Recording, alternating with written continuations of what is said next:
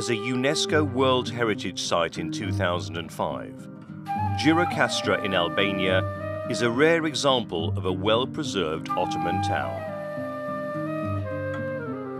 Gjirokastra is very special, and maybe it is unique in the world. Maybe the only well-preserved Ottoman town as an ensemble.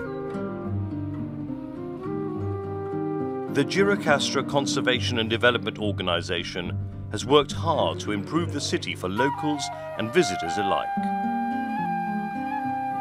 New additions have included a craft shop and a tourist center, all of them in keeping with their ancient surroundings. Meanwhile, old buildings have been painstakingly restored, including the city's remarkable 13th century castle.